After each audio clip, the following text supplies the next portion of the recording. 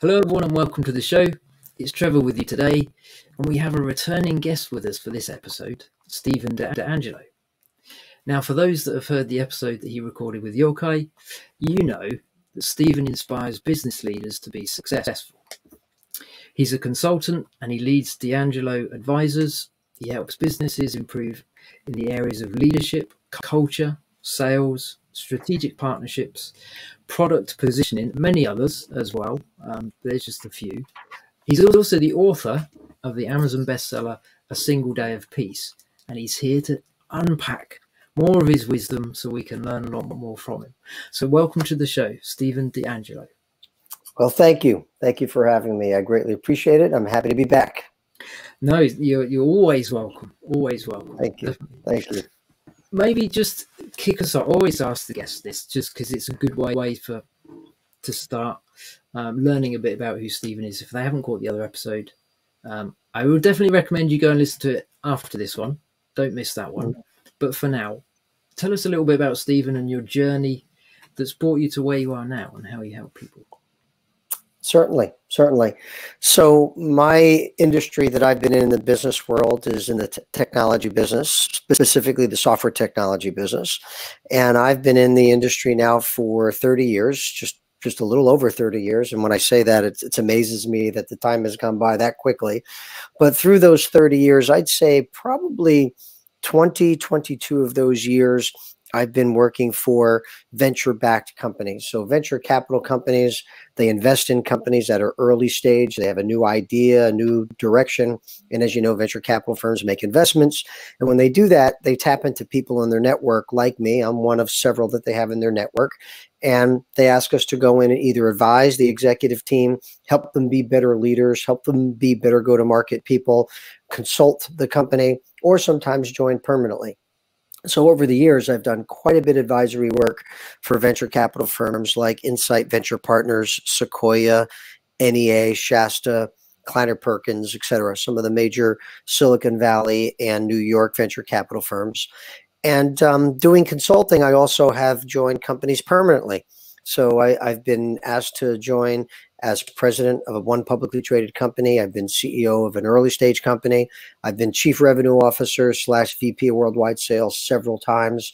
And typically when I get involved in companies, it really is to help drive their go-to-market. They've got a great product. They got a great vision. They're going in a direction, but they really need to scale their go-to-market. So that's really what I do. I get engaged that way. I've helped 2 companies go public through the years, and I helped sell 3 other companies. So I've been really fortunate. I've worked for some great companies, and not all of them succeed. Of course, I just shared, 2 IPOs, 3 I sold successfully, but not all of them succeed.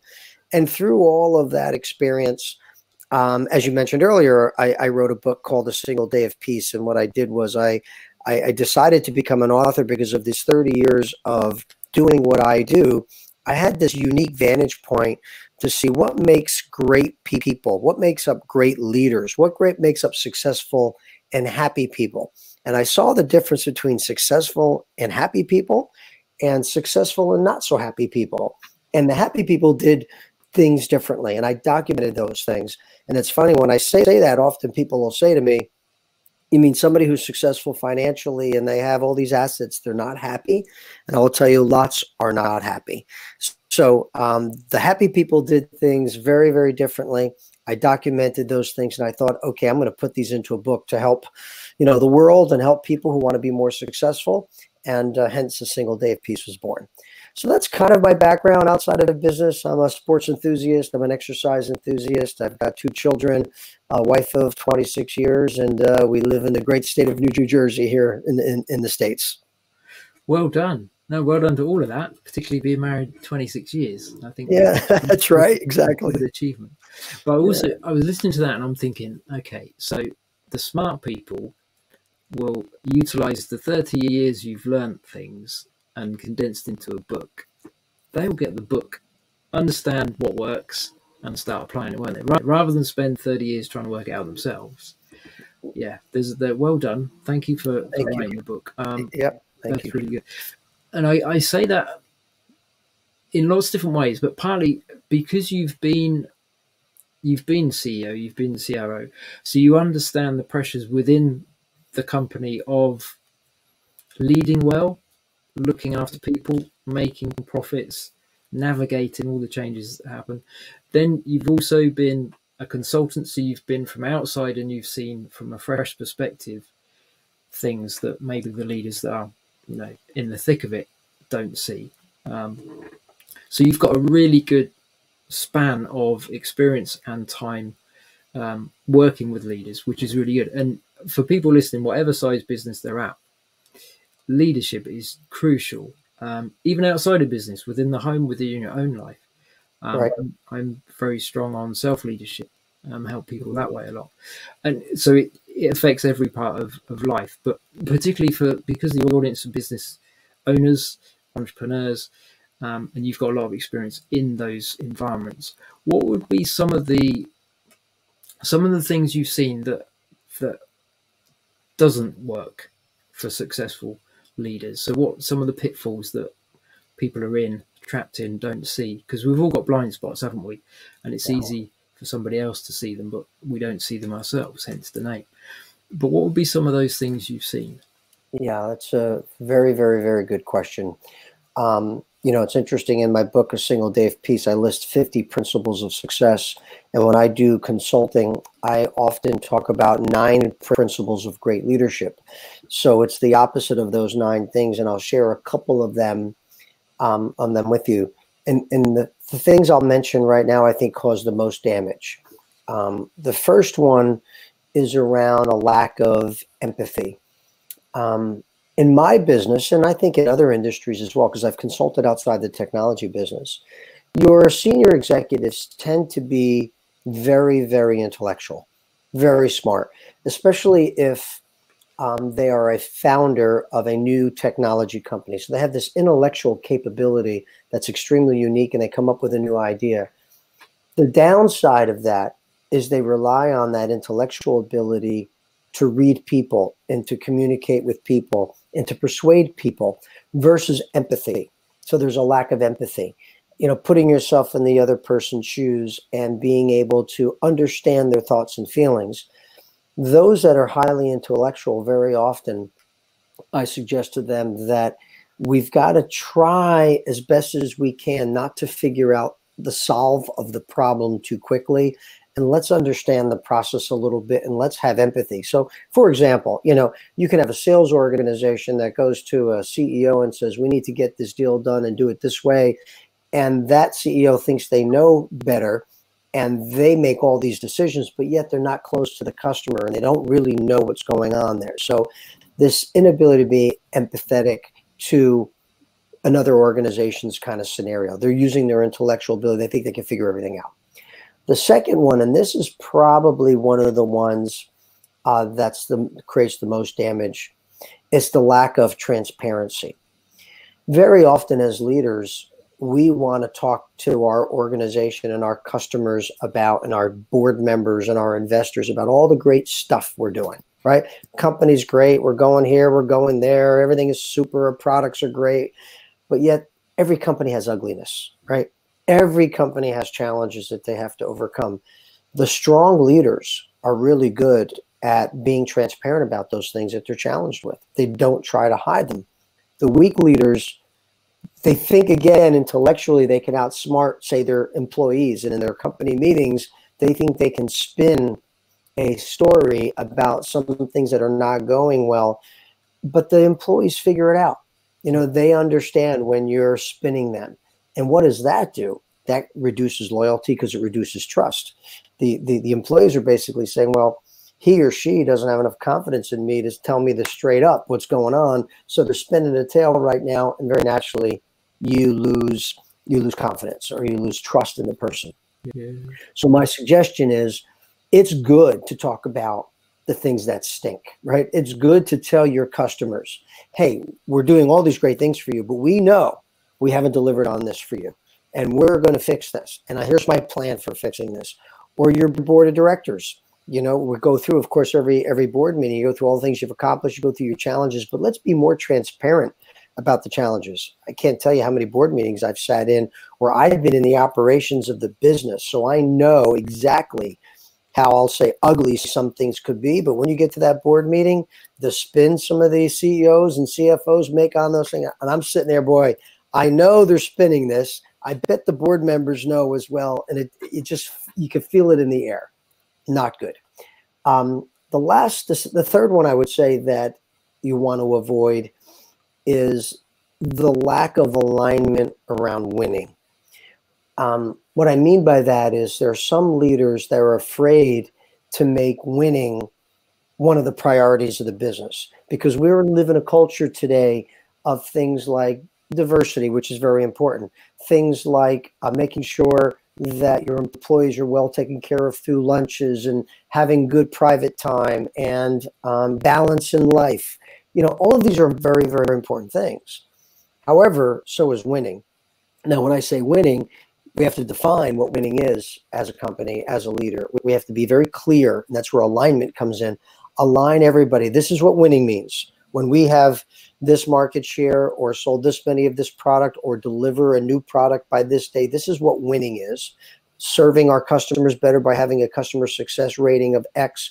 This is what winning is. And we are required to do everything we can, work hard, work extra to make sure we achieve those things. I will tell you that more and more executives are not being as deliberate about that. And it creates a soft culture. And when you have a soft culture, people take the easy way out. At the end of the day, we as human beings enjoy being challenged, enjoy being supported, enjoy trial and error, enjoy then ultimately winning, accomplishing the objective. And when we go through all of that with a leadership team or with a leader, we really feel good about ourselves and we feel good about working with the leader. So those are some of the things that are the pitfalls that I would suggest leaders that are listening that they do their best to avoid. Yeah. No, that's good. Man, we could park on those three and dig a lot into them for the rest of the time we've got together. But one of the things, as you were sharing some of that, like culture is really important, isn't it? You get the culture right. It comes from the leader. If you get it right, everybody performs to their best. And I like what you said about not being transparent, because employees are sat in the meeting thinking, we know it's not working. You're telling us the good stuff, but if I don't enjoy coming to work every day, I don't really care that, things look good on paper, because I'm not, I'm miserable when I get home and all the rest of it. So yeah, I understand where you're coming from, and it's easy to just, let's look at all the nice graphs and the things that are going well. But you can have companies that are, if they're only looking at profits, they could be bleeding money and bleeding opportunities in lots of different ways, because they're still making money, but they're losing customers left, right and center, which if they kept them, the profits would be even higher. So I know it all makes sense, definitely what you're saying. What do you think some of the challenges are for leaders to be transparent then? Because is it fear, would you say? Is it I need to save face? I don't want to be vulnerable. I'm supposed to know it all because I'm leading the company. What do you reckon? Yes, I would say that when you asked that question, fear came to mind. So, and then you said, is it fear? I smiled, right? Yeah. I think one of the things is they're fearful that maybe they'll lose their employees. If we're talking about being transparent with employees, no different than being transparent with customers or transparent with my board. I'm fear I'm going to lose them. Like they're going to lose confidence in me because I have something that is not going well. The other thing is they think that their people can't handle the truth, right? Yeah. That they're going to maybe go sideways with the truth. Let me tell you a quick story about this one, real life situation. So I was working alongside a technology company in Silicon Valley, and they had a very, very poor culture. There was lots of infighting and things of that nature. And candidly, the reason why the culture was poor was because the CEO was doing a poor job of being transparent, just being level with everyone. They brought in a chief people officer. who did a phenomenal job. Long story short, over several months, made very good headway. Now, it was during COVID. Everybody's working from home. And this particular company decided they're no longer going to have their offices in San Francisco. Everybody's going to work from home. This CEO had a reason why he was going to move to Hawaii. So him and his family moved to Hawaii, and which was fine. So I had asked him, oh, by the way, when are you going to share with the company that you've moved to Hawaii? He goes, well, I don't think we need to kind of talk about that just quite yet. And I was like, well, why don't you want to talk about it? Well, I don't want everybody to think I checked out. Maybe more people will want to go to other islands and maybe we'll lose productivity. And I said, well, time out. We've had a conversation about this. This is one of those things that you need to trust that your team can handle this. And you're going to be transparent about while you're working in this exotic location, you got control on things. Well, long story short, he chose not to. Don't you think people found out? And when they found out, what happened to credibility?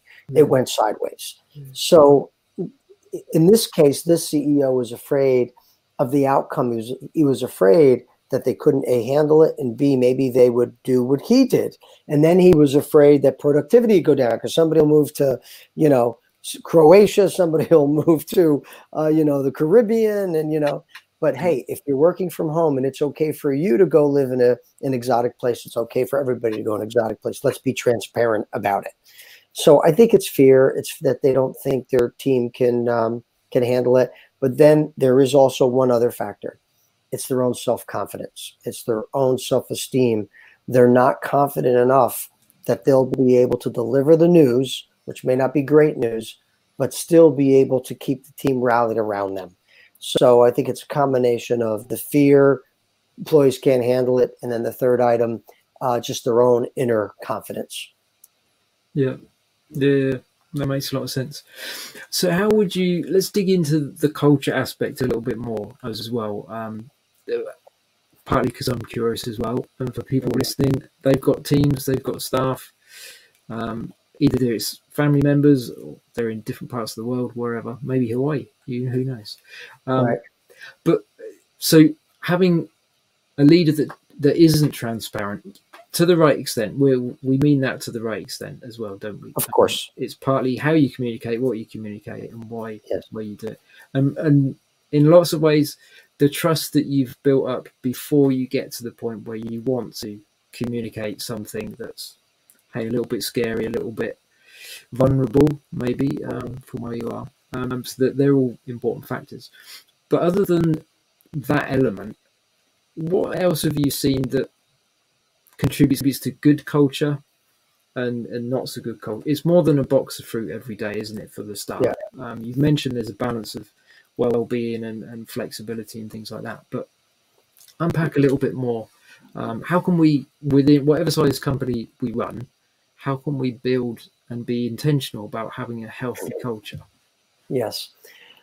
So my answer is that I believe it starts with definition as to what you want your company to stand for and what it is that you are going to be comfortable and excited about to demonstrate day in, day out. And what are you going to promote day in, day out? If you identify those things and if you then implement them day in, day out, you are going to naturally create a culture. Some people may not like it and they're going to leave, and that's okay because you're not for them and they're not for you, and that's healthy. But those that are with you now, as long as you're demonstrating those, people know where they stand. So when I do this, I often work with companies, whether it's a workshop or I'm doing long-term consulting with them, we talk about just this. And I ask them, let's map out, give me some things that are important to the company and being successful. And they'll come up with the typical kinds of things, and then I'll start adding things. I'll share with you in the audience here the kinds of very specific culture points that I have found that when you incorporate these, you create a great culture. You incorporate, but it's important demonstrating them daily. The first one I mentioned, it's winning. So it starts with winning. And if everybody says, we are here to win, here's what winning is defined as, and we all must work hard together to do it, you set the example that we're here to win. The second one is, we talked about, we didn't talk about this one yet, but important, accountability. So am I going to have a culture where everyone's going to be held accountable, which means you are going to be asked to deliver the result. And if you don't deliver the result, we have to find out why. Maybe you weren't well prepared. Maybe something went wrong, or maybe candidly you dogged it. You didn't do a good enough job, right? But you're going to be held accountable. Now, the third one, if I'm going to hold people accountable, the third principle of a great culture would be continuous learning, which is enablement. If I'm going to hold you accountable to get a job done, I also have a responsibility to enable you, to train you, to educate you, to help you be the best you can be. And that's a responsibility I have. And if my culture is delivering on that, it's creating value. The next one, we talked about it, transparency. That ability for me to communicate to the company when things are good, and also the brutal facts when things are not so good. The next one is around process data metrics. I find that organizations that have a defined process, they manage through data and they measure with very specific metrics, nobody's surprised. Everybody understands, and when everybody understands, everybody's on the same page. The next one I see is being market driven. We all have great visions for what we should be delivering. Like, the iPhone is always the great story. Steve Jobs didn't go ask people what they wanted, and they said they wanted an iPhone, right? He had the vision. But as he launched the iPhone, he certainly got lots of feedback as to what worked and what didn't work. And it was that market feedback that he made it better. So being market driven. The next one is diversity, making sure that we've got different minds, different backgrounds, because it's that diversity that allows you to see things from different angles that helps you as a company be most successful. And then the final two are really a personal connection. One is caring. My people need to know that I really care about them. Yeah. Not just because they have a number and I'm holding them accountable or there's a result that they have to achieve, but am I helping them advance their career? Do I care what they want? Do I care to know what they want? Can I help them advance their career? They need to know you really care about them. And then the last one is having fun. We have to find time to have fun together as a company, because let's face it, we work more hours. We're at the office, so to speak. Today the office is this, but we're working more hours than we're with our family and more hours in leisure time. We can't make this a drag. We got to make this a little light sometimes, good, professional, responsible fun, but you got to have some fun together. Yeah. So those components I just shared, the companies that embrace those, and I call it spiritual leadership, actually. That's what I call it. And it has nothing to do with religion or spirituality, but you're creating a positive spirit. You're creating a positive energy by utilizing these specific leadership principles. And the net result, if you demonstrate them day in, day out through good times and good and bad times, you're creating a united culture. Yeah, absolutely. This is good stuff. This is definitely good stuff. Yeah. I like what you said. Lots there that I could comment on. Accountability. I think it works both ways, doesn't it? Accountability. Like if you're leading the company, you can hold and expect your staff to be accountable to you. But like you say, if I'm leading my team and I'm not providing the support they need, the learning, if I'm not giving them access to skills and development, I'm setting them up to fail. Who wants to come and work for a boss that isn't supporting them? Exactly. Really? Exactly. That's where you get the high turnover, isn't it? And high turnover is costly for an organization in lots of different ways, as well as just the financial aspect. So yeah, I really like that. Accountability is important from both sides of it, and just feeling valued as well, isn't it? It's like if we're going to come and invest our time, our energy, in lots of ways, the most creative part of our day is spent at work, isn't it? So if we're giving the best of our creativity to an organization that doesn't value us, why would we stay there? Right. Those are the sort of questions we need to, like you say, empathize and be on the employee's perspective and their side of it, thinking, would I follow me? And obviously answer that without the biased view of, well, I'm great, aren't I? Yeah. Now, to that point, if I just may say this, Yeah. that empathy piece does have another side to it. We all understand that senior executives have to make decisions, and you're never going to make everybody happy. And, you know, sometimes you can have the listening skills, you can have the empathy, and you're getting information, but now I need to make a decision. And I'm asking my team, support me. This is the direction I'm going. I'm going down path 2 versus path 1. I know a lot of you wanted path 1, some wanted path 2, and you both had good reasons for both. We're going path 2. I need the people that in path 1, if they trust me, they're going to say something like, okay, I wouldn't have done it that way, but I'm behind him. I'm behind Steve. I'm going to go with him, and I'm going to go do this, right? Yeah. We as senior leaders have that responsibility. We have to call the shots. Yeah. And our people have to understand that that's part of our responsibility. Yeah. And they have to support us as we make those decisions. And I believe if we do the right job and listening to our people, executing those principles I talked about just now, these leadership principles, if we do that, and now I have to make hard decisions, I'm going to have the people rally around me. They're going to help me through these difficult decisions. But if I'm not being transparent, I don't show I care, I'm not really holding people accountable, I'm not helping develop their career, and now I'm going in a direction that they don't like, man, that's where it starts falling apart. Yeah. Yeah. You also mentioned consistency as well when it comes to, you know, establishing the culture. What does winning look like? But also in how we show up every day, isn't it? Like if one day I'm happy and the next day, or, you know, don't talk to him, give him a wide berth. It's like, it just doesn't work, doesn't it? You become a bottleneck in lots of ways. You create a culture of mistrust. Therefore, when you say something good, people are thinking, yeah, but does he really mean that? You know, is he just saying it? So yeah, lots of different elements. In some ways, there's lots of different bits to think about, but the core of it really comes down to being honest, being willing to learn, valuing people, valuing yourself enough that you admit, hey, I'm on a journey, not got it all together in every area. I've got people around me to support me where I'm still learning, where I'm weak, because you might be in a leadership position, but it doesn't mean you're perfect at everything. You need a support team around you. But also just you're improving and you're looking to build the lives of your employees, your team, as well as making money. In some ways, making money should be a byproduct. Yes, it's crucial. It's important to stay in business. But if you focus on the culture, they'll back you up through navigating those tough times that you mentioned. And I like as well what you said about diversity. It's like, it's being confident enough as a leader that you have people around you that won't just say, yes, boss, great idea. Even when deep down they're thinking, no, that's never going to work. You need people that will, in the right way, respectfully disagree, offer their opinion. But then, as you say, at the end of the day, the buck stops at you and I'll follow you where you're going, you know, or right. If I really have a conviction that I can't follow you, that's when my chapter with you finishes and we go our separate ways.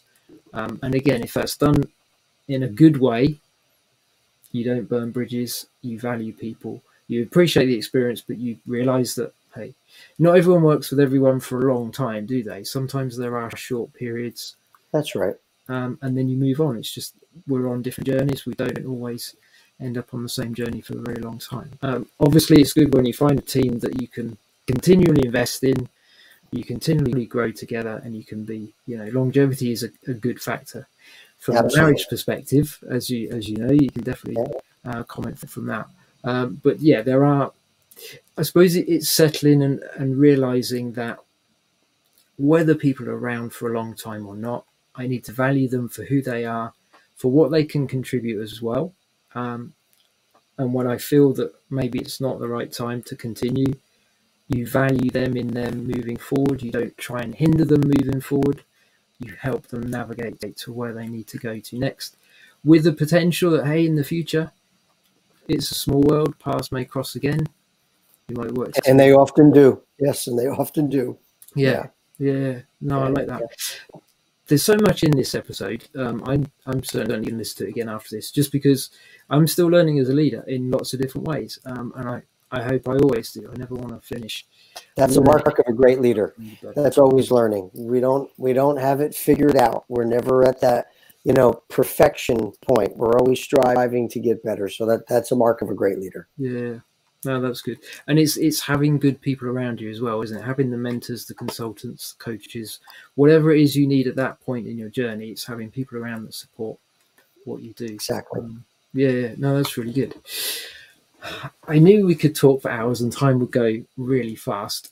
Just in the last minute or so, we need to wrap it up just for now. But by all means, you can come back a third time. You're almost part of the family, Steve. I'd be happy to. So, yeah, well, thank you. I'd love to come back again. Certainly. But there's lots of insights that you've got from your experience that we can all learn from as business owners and as individuals, like positioning strategic partnerships. Just a couple that I'd love to dig into another point.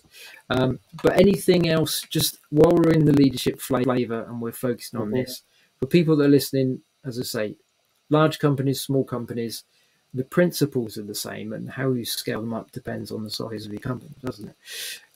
Anything else that you want to share just in our time together we haven't covered? I think the only last point I would make is I shared those principles that I help companies with. I call it spiritual leadership. It's just creating a good, positive spirit. All those points I made. I think at the end of the day, great leaders should never feel like they shouldn't be, goes to accountability. They shouldn't be tough sometimes. I mean, our job is to make sure that we get things executed. And sometimes you have to be tough. Much like a sports coach sometimes has to be tough on their players to get the most out of them. But when you do it in a caring way, even when you're challenging an employee, which is okay, if you're doing it in a caring way and you have that culture as the foundation, it's going to be well received. And it's important that the team knows that here is a person that cares. Yes, they like to have fun. Yes, they're transparent, but you know what? They're here to win. And they're going to hold me accountable. And if I don't deliver or if I dog it, they're going to come and talk to me about it. No free lunches. So my last point is it's okay to be tough sometimes when you have to be tough. We should not avoid that. Yeah. Yeah. That's what fosters the right sort of respect, isn't it? It does. Yeah. It does. As you said, with all of it, there's a balance to it. If we take a principle and we run off too far in one direction, it doesn't work as it should. But no, I know exactly what you're saying. Lots of wisdom there. So thank you for everything you shared. So you've mentioned that you've put most of this in the book, if not all of it, and a lot more, yes, which is really good. So for everybody listening, if you want to grab the book, definitely get hold of that. Where's the best place for people to touch base and to find out more about you? I guess the book being an Amazon bestseller, it's on Amazon, but yes. Have you got a site that they can go to as well? Absolutely. Yes, they can visit my website, asingledayofpeace.com. The website is primarily, it talks about the book. It does cover the spiritual leadership principles that I talked about a little earlier, so they're all there in graphic form. So asingledayofpeace.com. There you could also contact me. My email is asingledayofpeace@gmail.com. So real easy to reach out for me there. And of course, I'm on LinkedIn, Stephen D'Angelo. I'm on LinkedIn. You can go there and reach out for me through LinkedIn. But the email is probably the best. I review all the emails that come in. So if anybody wants to talk about leadership or needs some help around leadership, I'm happy to be there. I'm happy to help. So again, yes, and of course, Amazon. If you go to Amazon, A Single Day of Peace, you can order the book. It's also on Audible if you rather listen to books. I listen to most of my books these days versus reading. So if others want to listen to books, it's there on Audible as well. Yeah, no, that's good. Do you listen to most of them because you can put them on a faster speed? Or? Actually, sometimes yes, but more so that it's when I'm in the gym or when I'm driving. That's when I listen to books more. Like, I'll listen to music sometimes when I'm in the gym, but more often than not, I'm listening to a podcast like yours, or I'm listening to a book. Yeah, I'm listening to some motivational speech that's on YouTube that I'm really enjoying. It's in that, normally downtime where it's got that empty space. Yeah, sometimes I want to check out and listen to good music when I'm working out or driving as well. But that's more of why I like to listen to books. It's just hard to find reading time between emails and everything you do all day long. It's hard to get that quiet time, but that's very important to do, to get that quiet time. Yeah. And another area that again, we couldn't go into today, but mindset, you're very strong, specific, disciplined about mindset and how I important am. it is. Very much in the book. That's very, very much in the book about the right mindset to really be connected within yourself to achieve the success you are looking to achieve. Yeah. No, absolutely. All key stuff. So thank you again for everything you shared. It is my pleasure. My so pleasure. much. Thank you for having me. No, it's brilliant. Yeah, so much that people can dip into, and just for the moment, for everyone listening, don't get overwhelmed by all the things that Stephen shared. Just pick one or two things to start with that's resonated more than the others. Whether they've kind of prodded you, made you slightly feel uncomfortable, or it's challenging in a good way. Just take one or two things and think, how can I adopt that? How can I start to implement that? And then, yeah, grab a hold of the book, chat to Stephen, somehow support your learning in developing and growing in that area. Once you've got that up and running and kind of you're in the process of developing that, then go back and pick up one or two other points together. They'll all work together. So the more you develop and grow in those, the more holistic and a successful way your culture will be, your company, your marriage, your relationships, however you apply it. It has benefit in all areas. So yeah, lots of good things. I was going to say lots of homework. We don't like using the word homework. Lots of good opportunities to research and to learn. Exactly. Forward. So brilliant from that. So thanks again, Stephen. Really appreciate your time with us today. My pleasure. Pleasure to be here. Thank you for having me. No, you're welcome. And for everybody listening, yes, we will catch you on the next episode.